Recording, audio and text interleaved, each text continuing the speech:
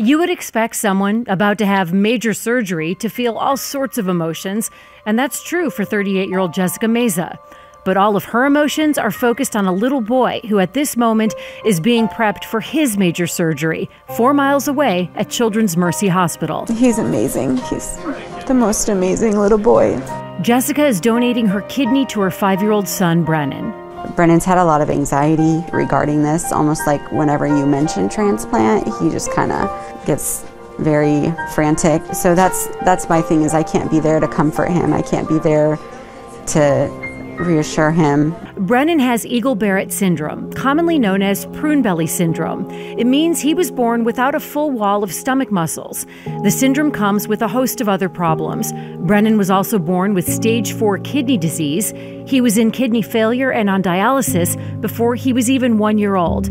But 6 weeks ago, Jessica finally got the call she was approved to donate her kidney. It has been a very long and very dark road leading up to this day. So I did a workup about 3 years ago, and they told me at the time that I needed to lose 20 pounds. So I thought, no problem. I ended up getting pregnant, and then I had a miscarriage. And then COVID happened, so everybody was gaining weight. And Brennan had a stroke at that time too, in June of 2020. Jessica buckled down, ultimately losing 50 pounds. It's a big gift for somebody to do this, and not every person would do this. Transplant surgeon Dr. Sean Coomer leads the team removing Jessica's kidney. Yeah, it's one of the greatest responsibilities and greatest honors at the same time. The surgery takes about 2 hours from first cut to last stitch. But before he fully removes Mom's gift of life from her body, Dr. Coomer makes one final call to Brennan's team of doctors at Children's Mercy Hospital. Are you good? Okay for me to proceed and get it all squared away, and not cross-plant?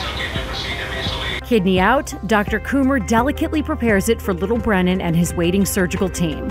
Before this surgery, we had asked Jessica and Dr. Coomer if they had any messages for Brennan, who will one day grow up and see this story. Your mom saved your life, gave you life, saved your life, and continues to love you. I wish I could have done it sooner, but I know that this was the perfect time.